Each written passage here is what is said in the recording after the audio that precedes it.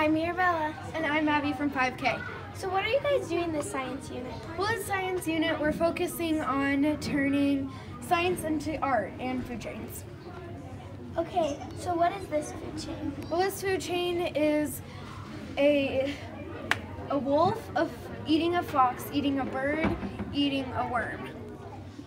My food chain is a tiger eating a fox, eating a mouse, eating a beetle, and my beetle is eating grass, and my decomposer is a mushroom. My food chain is a lion, then a zebra, then grass, and my decomposer is a sun.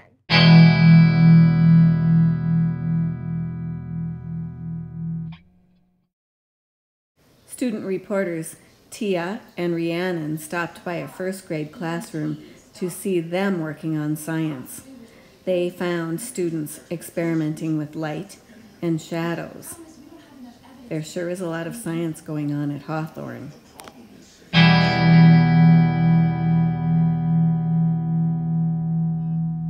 Good morning, Hawthorne Hawks. It's Monday, March 6th, and we're in the middle of our kindness campaign.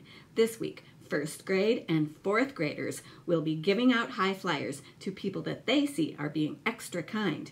Remember, we have daily drawings for prizes in this kindness campaign throughout the whole month of March. Today's winners are Allison in Miss Firm's class, Kingston in Miss Campbell's class, Lyndon in Miss Pritchard's class, Shaylin in Mrs. Jordanay's class, Drayden in Miss Tao's class, Molly in Miss Pucko's class, Dakota in Mrs. Tackett's class, Evan in Miss Pritchard's class, Kira in Miss Rourke's class, Keisha in Mr. Williams' class, and Rhiannon in Mr. Williams' class. You guys come on down.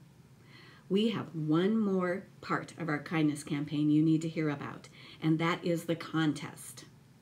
The contest that shows kindness in many ways. I need your ideas and creativity that shows how to be kind.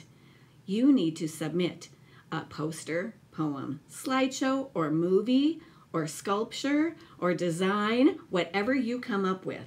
But you need to show how kindness makes other people feel good and how kindness includes others. Use those ideas. You can do the project alone or with your whole class. Entries are due March 15th at noon. Remember, the kindness contest due in a little over a week.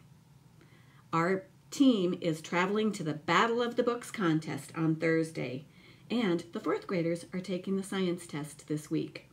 But most importantly, it's time for all of us to be kind and have a great week.